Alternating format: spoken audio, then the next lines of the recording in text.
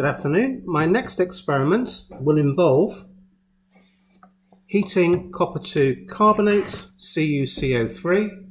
You might be able to see that on the board. So CuCO3 solid, a green solid. When heated, it falls apart. Because we're heating it, we call that thermal decomposition. And you end up with copper 2 oxide, CuO, as a solid, and carbon dioxide gas.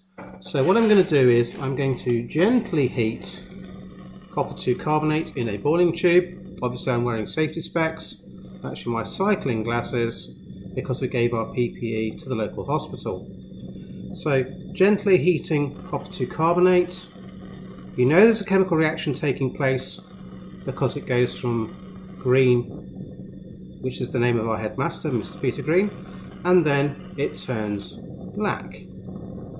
So you can't see the carbon dioxide gas coming off because it is a colourless gas, but it does cause the black solid to jiggle around. So we're going to heat the copper 2 carbonate, it's going to thermally decompose, it's going to break down, and it will turn into copper 2 oxide. So this is a classic example of one chemical forming two, the green chemical turning into the black chemical.